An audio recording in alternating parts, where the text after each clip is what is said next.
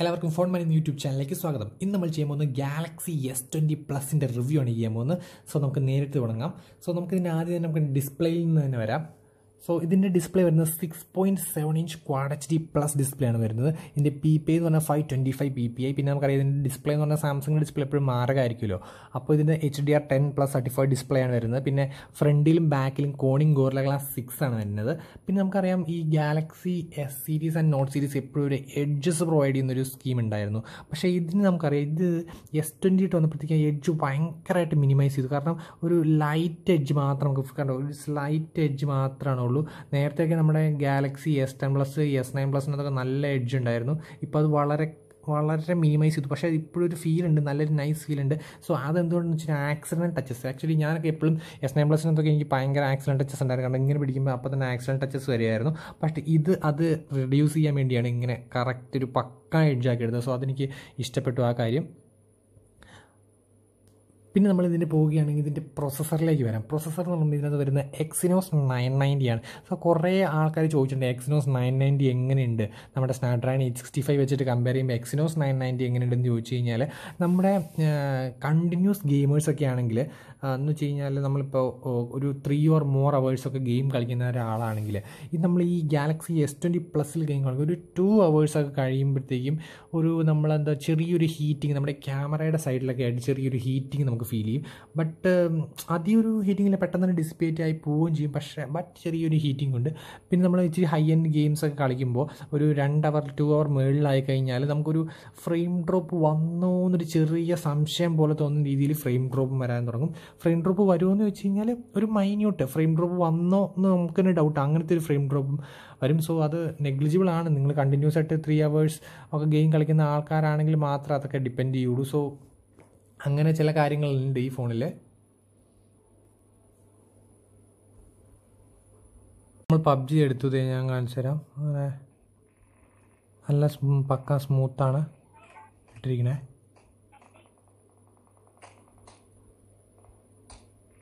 അവിടെ വെട്ടിയുണ്ടല്ലോ.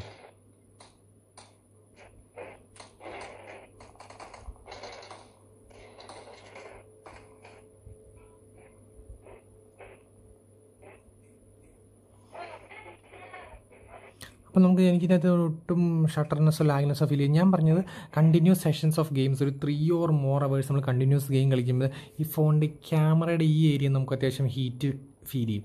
പിന്നെ നമുക്ക് ഈ ഫ്രെയിം ഡ്രോപ്പ് ആണെന്ന് വെച്ചാൽ നമ്മൾ ഫ്രെയിം ഡ്രോപ്പിന് മുമ്പായിട്ട് ചെറിയൊരു ലാഗ് ഫീൽ ചെയ്യുമല്ലോ, അങ്ങനത്തെ ഒരു ചെറിയ ലാഗും ഫീൽ ചെയ്യും. ബട്ട് അത് ഓൾമോസ്റ്റ് നെഗ്ലിജിബിളാണ്. എനിക്കങ്ങനെ ജസ്റ്റ് ഒന്ന് തോന്നിയതേ ഉള്ളൂ, അല്ലാണ്ട് അങ്ങനെ കാര്യമായിട്ട് തോന്നിയില്ല. അപ്പോൾ അതൊരു അപ്പോൾ നിങ്ങൾ ഹാർഡ് കോർ ഗെയിമേഴ്സൊക്കെ ആണെങ്കിൽ ഒരു ഇച്ചിരി ഡിസഡ്വാൻറ്റേജ് ഉണ്ടെന്ന് വേണമെങ്കിൽ പറയണം. ബട്ട് ആരും അങ്ങനെ കണ്ടിന്യൂസ് ആയിട്ട് 3 hours ഒക്കെ സെഷൻസിൽ പ്രൊലോങ്ഡ് ഗെയിംസ് കളിക്കുമെന്ന് എനിക്ക് തോന്നണില്ല. എന്നാലും ഞാൻ റിവ്യൂവിൽ പറയണ്ടെന്ന് കരുതി പറഞ്ഞതാണ്. പിന്നെ ബാറ്ററി ബാക്കപ്പ് എന്ന് പറഞ്ഞാൽ ഞാൻ എന്തായാലും 120 Hz യൂസ് ചെയ്യുന്നത്. കാരണം ഇത് എടുക്കാനുള്ള മെയിൻ കാര്യം തന്നെ 120 Hz യൂസ് ചെയ്യാൻ വേണ്ടിയായിരുന്നു. ഈ 120 Hz റീഫ്രഷ് റേറ്റ് മാറുക കണ്ടോ. കാരണം ഞാൻ ASUS ROG 2 യൂസ് ചെയ്തിട്ടുണ്ട്, പിന്നെ നമ്മുടെ OnePlus 7 Pro യൂസ് ചെയ്യുന്നുണ്ട്. പക്ഷേ ഇതിനകത്ത് ഒന്നും കിട്ടാത്തൊരു സ്മൂത്ത്നെസ്സും മാഡ്നെസ്സാണ് എനിക്ക് ഇതിനകത്ത് കിട്ടിയത്. എനിക്ക് ഭയങ്കരമായിട്ട് ഇഷ്ടപ്പെട്ടു. സോ അതാണ് മെയിൻ കാര്യം. കണ്ണടച്ചെടുക്കാനുള്ളൊരു കാര്യം ഇതാണ്. പിന്നെ ഇതിനകത്ത് നമ്മൾ മെയിനായിട്ട് പറയാനുള്ള കാര്യങ്ങളെന്ന് വെച്ചാൽ ഇതിൻ്റെ ക്യാമറയായിട്ട് നമുക്ക് വരാനുണ്ട്. പിന്നെ ഇതിൻ്റെ ഡിസ്പ്ലേ കുറച്ചും കൂടെ ഡീറ്റെയിൽസ് ആയിട്ട് പറയാനുണ്ട്, നമുക്ക് അറിയാം. സോ അതിന് ജസ്റ്റ് ഒന്ന് കുറച്ചും കൂടെ ഇത് കാണിച്ചു തരാം. ഒരാളെ കിട്ടുകയാണെങ്കിൽ അല്ലെങ്കിൽ ജസ്റ്റ് തീരുമാനമായിട്ടുണ്ട്. അപ്പോൾ നമുക്ക് അടുത്തായിട്ട് പോവാം. ഓക്കെ, സോ അപ്പോൾ അങ്ങനെയാണ് ഗെയിമിങ്ങിൻ്റെ സെഷൻ. അപ്പോൾ ഞാൻ പറഞ്ഞു ഇങ്ങനെ കുറച്ച് ഗെയിംസ് ഒന്നും കളിച്ചതിന് ഒരു സീനും ഇല്ല. നമ്മൾ കണ്ടിന്യൂസ് ആയിട്ട് അങ്ങനെ കളിക്കുമ്പോൾ ചെറിയൊരു ഫ്രെയിം ഡ്രോപ്സ്. പിന്നെ ഞാൻ പറയാം ഇതിൻ്റെ ക്യാമറയുടെ കാര്യം. ഇതിനകത്ത് ക്യാമറ വരുന്നത് 12 MB normal camera, 64 MB telephoto camera, 12 MB ultra wide camera, then TOF camera. ഈ 12 MB ക്യാമറ അല്ല നമ്മൾ സാംസങ് തീമായിട്ട് പറഞ്ഞിരിക്കുന്നത് 64 MB ക്യാമറ. അപ്പോൾ അത് ഞാൻ ഓർത്തു 12 MBയിലാണ് നമ്മൾ നോർമൽ ഷോട്ട്സ് എടുക്കണം. പിന്നെ എന്താണ് 64 MB തീമായിട്ട് പറയുന്നത് വെച്ചാൽ നമുക്ക് 64 MBയിൽ നോർമൽ ഓട്ടോ ഷോട്ട്സ് എടുക്കാൻ പറ്റും. സോ ആക്ച്വലി അത് ഞാൻ കാണിച്ചു തരാം. സോ നമുക്കിത് ഇവിടെ ഒരു ഓപ്ഷൻ ഉണ്ട്, ഈ 3:4 എന്നുള്ളൊരു ഓപ്ഷൻ ഉണ്ട്, 3:4 ആ റേഷ്യോയിൽ. അവിടെ ഒരു ഓപ്ഷൻ ഉണ്ട് 3:4 64 MB. ഇപ്പോൾ കിടക്കുന്നത് 3:4 കിടക്കുന്നത് 12 MB നമ്മുടെ മെയിൻ ലെൻസ് ആയിട്ടുള്ള f1.8 അപ്പർച്ചർ 26 mm വൈഡ് ആയിട്ടുള്ള ലെൻസിലാണ് ഇപ്പോൾ കിടക്കുന്നത്. നമ്മൾ 64 MB നമുക്ക് മാറ്റാൻ പറ്റും. എന്നത് എനിക്കൊരു സജഷൻ വന്നായിരുന്നു, four crisp and clear shots switch to 64 MB higher resolution മോഡെന്നുണ്ടതേ, 64 MB high resolution. So ഇതിനകത്ത് വെച്ചാൽ നമുക്ക് ഞാൻ നോർമലായിട്ട് എടുത്തേക്കാളും അത്യാവശ്യം നല്ല ഡീറ്റെയിൽ കിട്ടിയിട്ടുണ്ട് ഇതിനകത്ത് ഈ 64 MB. ഈ 64 MB വരുമ്പോഴത്തേക്കും അത് ടെലിഫോട്ടോയുടെ കൂടെയാണ് 30x നമുക്ക് ഡിജിറ്റൽ സൂമിങ് ചെയ്യാൻ പറ്റും. അതേപോലെ 3x ഹൈബ്രിഡ് ഒപ്റ്റിക് സൂമിങ് ചെയ്യാൻ പറ്റുന്ന ഡിവൈസാണ്. ഞാൻ കുറച്ച് സാമ്പിൾ ഷോട്ട്സ് എടുത്തിട്ടുണ്ട്, ഞാൻ നിങ്ങളെ സൂം കാണിച്ചു തരാൻ വേണ്ടി. ഇതാണ് നോർമൽ 2x കാണാമല്ലോ, 2x. ഇനി അത് നമ്മുടെ 10x ഇട്ട് വരുമ്പോൾ ഇങ്ങനെ വരും, 20x 30x. സോ ഞാൻ പറയും 30x ഇട്ട് വരുമ്പോൾ നമുക്കറിയാം ചെറിയൊരു ഡീറ്റെയിൽ കുറവുണ്ട്, എന്നാലും അത് ഓൾമോസ്റ്റ് നെഗ്ലിജിബിൾ ആണ്. ബട്ട് ഇതിപ്പോൾ അത്യാവശ്യം ഒരു നോർമൽ ഷോട്ട് എന്ന് വെച്ചാൽ അധികം ഡിസ്റ്റൻസ് ഇല്ലായിരുന്നു, ബട്ട് ഫാർ ഡിസ്റ്റൻസിലുള്ള സംഭവങ്ങൾ നമ്മൾ എടുക്കുമ്പോൾ ചെറിയൊരു അത്യാവശ്യം നല്ല രീതിയിൽ ബ്ലർനെസ് വരും. പക്ഷേ ഒരു 10x ഒക്കെ പക്കയാട്ടോ, ഒരു രക്ഷയില്ല. 10x എന്നൊക്കെ പറഞ്ഞാൽ 10x ആണെന്ന് പോലും തോന്നുന്നത്, കണ്ടാൽ 10x എന്ന് തോന്നുമോ? അമ്മ കട്ട ഡീറ്റെയിൽ ഉണ്ട് ഇതിനകത്തൊക്കെ, ഫോട്ടോസിൽ കട്ട ഡീറ്റെയിലൊക്കെ ഉണ്ട് അത്യാവശ്യം, കണ്ടോ. പിന്നെ ഞാൻ പറഞ്ഞ വേറൊരു കാര്യം എന്ന് വെച്ച് കഴിഞ്ഞാൽ ഡിഫറൻസ്, ഇതിപ്പോൾ നമ്മുടെ നോർമൽ 12 MB ഫോട്ടോയാണ്. നമുക്ക് ഞാൻ ഈ ഇല സൂം ചെയ്യാം. സോ ഇല സൂം ചെയ്യുമ്പോൾ നിങ്ങൾക്ക് അറിയാം, വേണ്ട ഇവിടെ വെച്ച് സൂമിങ് കട്ടായി, ഇതിൽ കൂടുതൽ സൂം ആവില്ല. അതാണ് നോർമൽ 12 MB മുകളിൽ എടുത്ത ഫോട്ടോ. ഇനി എന്നെ 64 MB എടുത്ത ഫോട്ടോ കാണിച്ചു തരാം. കണ്ടോ, 64 MB ഇല നല്ല ക്ലിയർ ആയിട്ട്, മറ്റേതിനകത്ത് ചുമ്മാ ഇല ബ്ലറായിട്ട് പോയിട്ടുണ്ട്. ഇതിനകത്ത് ഇല നല്ല ക്ലിസ്റ്റർ ക്ലിയർ ആയിട്ട് നമ്മുടെ ആ ഷെയ്ഡ് വരെ ഇവിടെ കണ്ടോ, ഇവിടെ വരെ കാണിക്കുന്നത്. മറ്റേതിനകത്ത് ജസ്റ്റ് ഉണ്ടോ, ഇവിടെ വെച്ചേ തീർന്നു. അത് ഇലയാന്ന് പോലും നമ്മളിങ്ങനെ ജസ്റ്റ് നോക്കണം, അങ്ങനത്തെ കാര്യത്തിലാണ് വരുന്നത്. സോ അത്യാവശ്യം നല്ല ഭയങ്കര ഇമ്പ്രൂവ്മെൻ്റ് ഉണ്ടെന്ന് പറയാനല്ല, എന്നാലും അത്യാവശ്യം നല്ല ഡീറ്റെയിൽ ഡിഫറൻസ് ഉണ്ട്. രണ്ടിൽ ഇത്രയും സൂം ആയിട്ടുണ്ട് കണ്ടോ. പൂ വരെ കറക്റ്റായിട്ട് എടുത്താണ് 64 MB മോഡൽ. പക്ഷേ മറ്റേതിനകത്ത് ഉണ്ടോ, ഇതാണ് മാക്സിമം വരുന്നത്, 12 MB വരുന്നത്. സോ അതുകൊണ്ടാണ് ആ 64 MB കൂടുതൽ ഫോക്കസ് പറയുന്നത്. അപ്പോൾ അതെനിക്ക് ഇഷ്ടപ്പെട്ട കാര്യങ്ങൾ. പിന്നെ ഇതിൻ്റെ വേറെ കാര്യം വെച്ച് കഴിഞ്ഞാൽ TOF ക്യാമറ വെച്ചാൽ ടൈം ഓഫ് ഫ്ലൈറ്റ് ക്യാമറ എന്ന് പറയും. ടൈം ഓഫ് ഫ്ലൈറ്റ് ക്യാമറ എന്ന് വെച്ച് കഴിഞ്ഞാൽ നമ്മൾ ഈ ലൈവ് വീഡിയോ എടുക്കുമ്പോൾ നമ്മുടെ ഫോർഗ്രൗണ്ട് ഡിറ്റക്ട് ചെയ്ത് ബാക്ക്ഗ്രൗണ്ട് ബ്ലറാക്കാൻ വേണ്ടിയുള്ള ക്യാമറയാണ് ടൈം ഓഫ് ഫ്ലൈറ്റ് ക്യാമറ. അപ്പോൾ അതിന് ഡെപ്ത് ഫോക്കസിന് വേണ്ടി യൂസ് ചെയ്യുന്നതാണ്. പിന്നീടുള്ളൊരു ക്യാമറ എന്ന് വെച്ച് കഴിഞ്ഞാൽ അൾട്രാ വൈഡ് ക്യാമറയാണ്. അത് നോർമലായിട്ട് നമ്മൾ കണ്ടുവരുന്ന നോർമലി ഒരു f2.2 13 mm വൈഡ് ക്യാമറയാണ് വരുന്നത്. അത് അൾട്രാ വൈഡ് ക്യാമറ. നമ്മൾ നോർമലും അൾട്രാ വൈഡ് സ്വിച്ച് ചെയ്യാൻ ജസ്റ്റ് ഒന്നിട്ട് കാണിച്ചു തരാം. പിന്നെ നമ്മൾ മെയിനായിട്ടുള്ളൊരു മോഡ് സിംഗിൾ ടേക്ക് മോഡ് എന്ന് വെച്ച് കഴിഞ്ഞാൽ നമ്മൾ ഓരോ ഫോട്ടോ എടുക്കുമ്പോൾ ആ ഫോട്ടോ എടുക്കുന്നതിന് മുമ്പുള്ളൊരു 5 സെക്കൻഡ്, പുറകിൽ അത് കഴിഞ്ഞിട്ടുള്ള 5 സെക്കൻഡ്, പിന്നെ ആ ഫോട്ടോയ്ക്ക് കുറച്ച് എഫക്ട്സ് ഒക്കെ ഇട്ടൊരു സെറ്റപ്പ്, പിന്നെ പല ഒരേ സമയത്ത് അൾട്രാ വൈഡിൽ എടുക്കുക, ടെലിഫോട്ടോയിൽ എടുക്കുക, നോർമൽ ഫോട്ടോയിൽ എടുക്കുക, അങ്ങനെ എല്ലാം കൂടെ എടുത്തിട്ട് ഒരു കോമ്പിനേഷൻ. ഞാൻ അതിൻ്റെ ഡീറ്റെയിൽഡ് ക്യാമറ റിവ്യൂ ഒന്നും ചെയ്യുന്നുണ്ട്. അപ്പോൾ അതിനകത്ത് ചാനൽ സബ്സ്ക്രൈബ് ചെയ്യുക, സ്റ്റേ ട്യൂൺഡ്. ഓക്കെ, അപ്പോൾ അതാണ് കാര്യം. പിന്നെ ഫോട്ടോയുടെ കാര്യം ഞാൻ പറഞ്ഞു. ഫോട്ടോ ഇപ്പോൾ എന്താ വെച്ച് കഴിഞ്ഞാൽ ഈ 64 MB നിൽക്കുന്ന സമയത്ത് നമുക്കിത് അൾട്രാ വൈഡ് ടെലിഫോട്ടോ സ്വിച്ച് ചെയ്യാൻ പറ്റില്ല. നമ്മൾ നേരെ തിരിച്ച് 12 MB തന്നെ വരണം, എന്നാലാണ് നമുക്ക് ഈ മോഡ്സ് കിട്ടുന്നുണ്ടോ. ഇത് നമ്മുടെ അൾട്രാ വൈഡ് ഇപ്പോൾ കാണാൻ പറ്റും, ഇത് നോർമൽ, ഇത് ടെലിഫോട്ടോ. ഓക്കെ, നമുക്ക് ഇതിൻ്റെ ടെലിഫോട്ടോയ്ക്കകത്ത് നമ്മൾ സ്വിച്ചിങ് ലെവൽസ് കണ്ടത് 10, 0.5, 1, 2, 4, 10, 20, 30. അപ്പോൾ അവിടെ ഒന്നും ഇരിപ്പില്ല.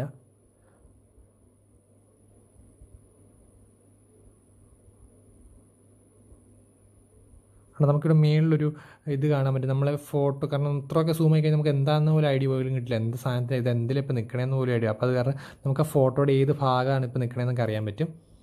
പിന്നെ ബാക്കിയുള്ള ഫീച്ചേഴ്സ് വെച്ചാൽ pro mode, panorama, food, night photo ഒരു അടിപൊളിയായിട്ട് ഞാൻ എടുത്തിട്ട് കാണിച്ചു തരാം. പിന്നെ ലൈവ് ഫോക്കസ് വീഡിയോ നമ്മൾ പറയാം TOF ക്യാമറ വെച്ച് എടുക്കണതാണ്. പിന്നെ സൂപ്പർ സ്ലോ മോഷൻ 960 FPS എടുക്കാൻ പറ്റി സൂപ്പർ സ്ലോ.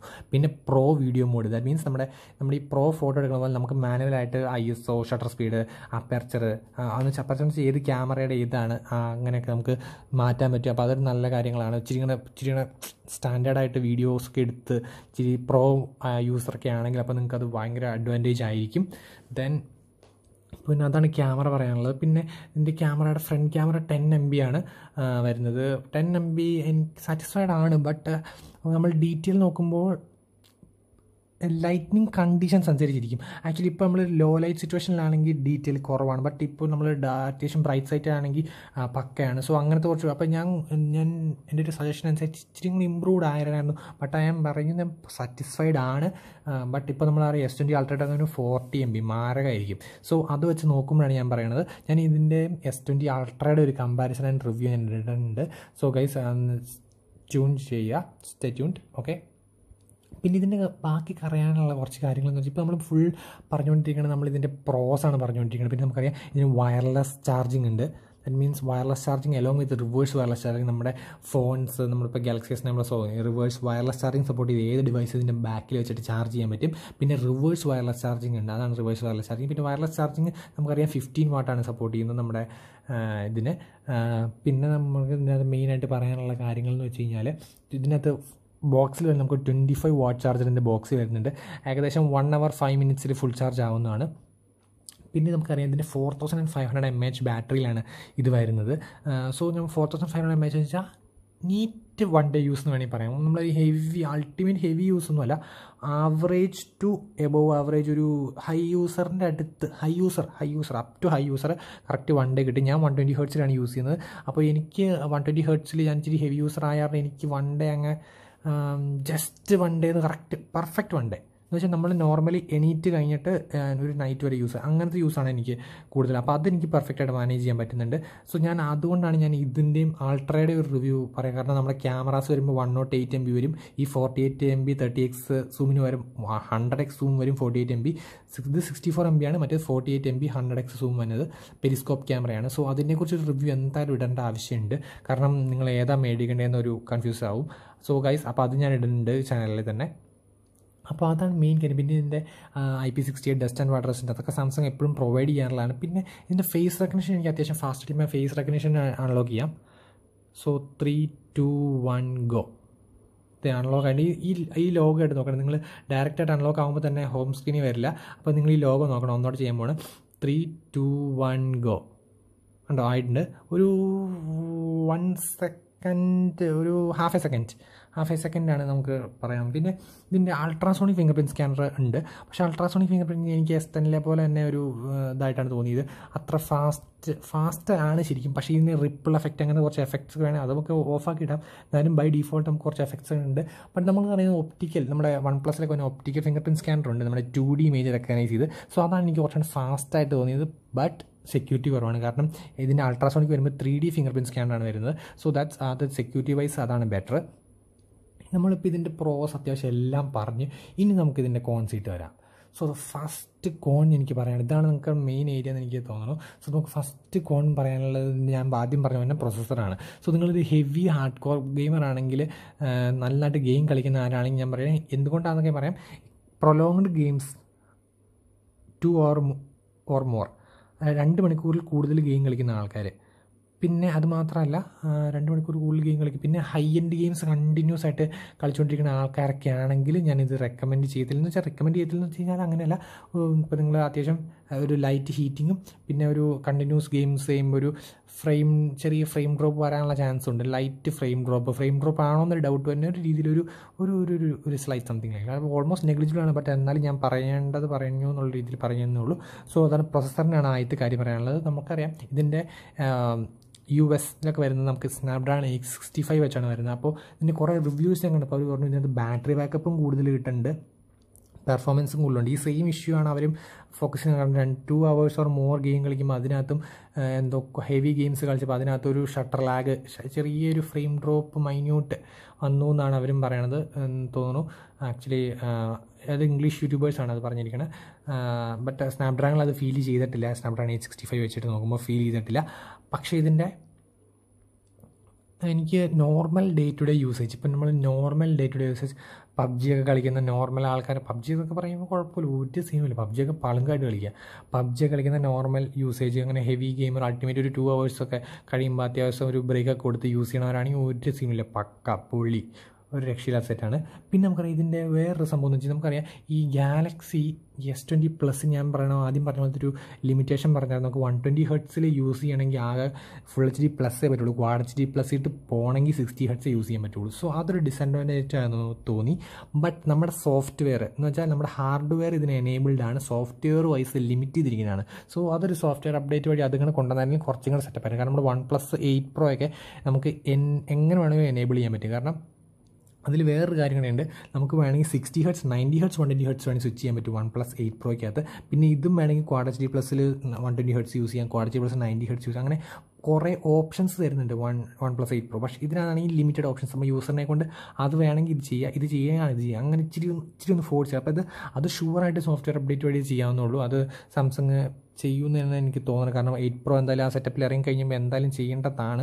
ബട്ട് ചെയ്തില്ലെങ്കിലും കാരണം അതൊരു നല്ല മൂവാന്ന് ഞാൻ പറയുള്ളൂ. കാരണം ഈ 120 ഹെർട്സ് ഞാൻ നോർമലി ഇത് കിട്ടിയപ്പോൾ ഡീഫോൾട്ടായിട്ട് 60 ഹെർട്സിലാട്ടോ യൂസ് ചെയ്തത്. അപ്പോൾ എനിക്ക് അത്യാവശ്യം ബാറ്ററി ബാക്കപ്പ് ഞാൻ നോക്കിയിട്ട് വലിയ കുറവ്, നമ്മൾ ഈ പെർസെൻറ്റേജ് വൈസ് മേളിൽ നോക്കുമല്ലോ 51%. അപ്പോൾ എങ്ങനെ കുറഞ്ഞ് എനിക്ക് നോക്കണമെന്നില്ല. അത് കഴിഞ്ഞിട്ട് ഞാനൊരു 120 ഹെർട്സിൽ ഇട്ടപ്പോഴത്തേക്കും കൺസിഡറബിളി ഡ്രോപ്പ് ഉണ്ട്. നമ്മളൊരു മറ്റേടത്തൊരു 10% കുറയണ സ്ഥലത്ത് ഇത് വരുമ്പോൾ ഒരു 14%, ഒരു 13-14% ഒരു ഡ്രോപ്പ് വരുന്നുണ്ട്. അതെന്തായാലും വേണമല്ലോ 120 ഹെർട്സ് റീഫ്രഷ് റേറ്റിൽ വർക്ക് ചെയ്യുമ്പോൾ. അതെന്തായാലും അങ്ങനത്തെ ഒരു കാര്യമാണ്. അപ്പോൾ അതൊക്കെയാണ് കാര്യങ്ങൾ. അപ്പോൾ അതും കൂടെ ഉണ്ടായിരുന്നെങ്കിൽ പിന്നെ നൈസായിരുന്നു. പിന്നെ നമുക്കിതിൻ്റെ ബോക്സിൽ കിട്ടുന്നത് ഒരു 25 വാട്ട് ചാർജറാണ് ഇതിൻ്റെ കൂടെ കിട്ടുന്നത്.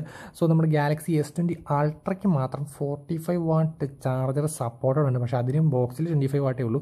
സോ നമുക്കറിയാം ഇപ്പോൾ എല്ലാം 30 OnePlus 8 Pro ഒക്കെ 30 വാട്ടാണ്. പക്ഷേ 30 വാട്ടിനൊപ്പം കടപിടിക്കുന്നുണ്ട് ഇത് നമ്മുടെ 25 വാട്ട് ചാർജർ. കാരണം ഞാൻ Note 10 Plus വേഴ്സസ് നമ്മുടെ OnePlus 7 Pro ചെയ്തായിരുന്നു. Note 10 Plus ആയിരുന്നു ഫസ്റ്റ് അടിച്ചത്. OnePlus 7 Pro തൊട്ട് താഴെ പോയി. ആദ്യം സ്റ്റാർട്ടിങ് OnePlus 7 Pro ആയിരുന്നു കയറിയത്, നമ്മുടെ ഒരു 80%. അത് കഴിഞ്ഞപ്പോഴത്തേക്കും Note 10 Plus അടിച്ച് കയറി. അത് മാത്രമല്ല Note 10 Plus 4300 mAh ഉണ്ടായിട്ടാണ് ഇത് ഇത്രയും കയറിയത്. മറ്റേ OnePlus 7 Pro 4000 ഉള്ളൂ.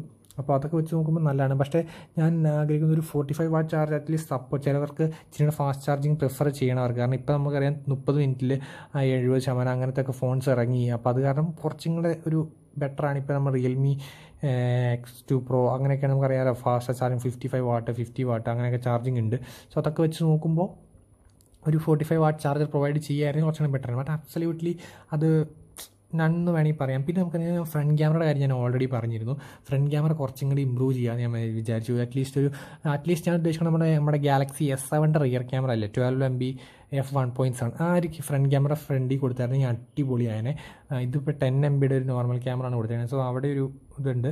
പിന്നെ നമുക്കറിയാം ഇതിൻ്റെ ഒരു മെയിൻസാണ്. ഇപ്പോൾ നമ്മൾ ഗാലക്സി Note 10 Plus എന്നൊക്കെ ഇതിനകത്തായിട്ട് വരുമ്പോൾ നമുക്കറിയാം Note 10 Plus base storage 12 GB ആണ്. ഇതിൻ്റെ മാക്സ് ഡോട്ട് വേരിയൻ്റ് ആണ് ഇപ്പോൾ എൻ്റെ ഇരിക്കുന്നത്. ആകെ ഒറ്റ വേരിയൻറ്റ് മാത്രമേ ഉള്ളൂ. നമ്മുടെ ഇന്ത്യയിൽ കുറേ ലിമിറ്റേഷൻസ് ഉണ്ട്. നമ്മുടെ ഈ കൊറോണ കാരണം ഇതിൻ്റെ സാംസങ്ങിൻ്റെ 60 GB 512 GB എന്ന് പറഞ്ഞാൽ ഏറ്റവും ഒരു ഹയർ എൻഡ് എഡീഷൻ ഉണ്ട് നമ്മുടെ അൾട്രയ്ക്കുള്ള.